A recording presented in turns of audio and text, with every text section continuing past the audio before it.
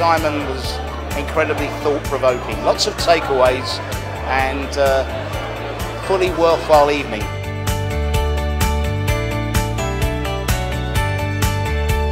I think what inspired me the most was having something really tangible, something I can go away with and use straight away tomorrow.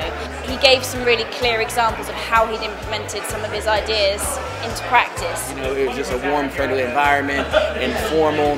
You know, there was no ties. There was nothing that made you feel uncomfortable. Informal, that's relaxed, but it was also very intimate. It was really professionally run, very smooth, and they really engaged the audience. There was a lot of interaction with the audience, and it was very thought-provoking.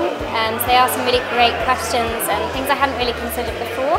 You always need to keep thinking on how to evolve and develop your business, and this is just one of those experiences where you had a professional give you thought-provoking ideas. Wherever you work, you know, whether it's private sector, public sector, charitable sector, it's a great opportunity to network with all kinds of people and just learn, and in a way give you that sort of extra boost to kickstart your own activity in your own organisation.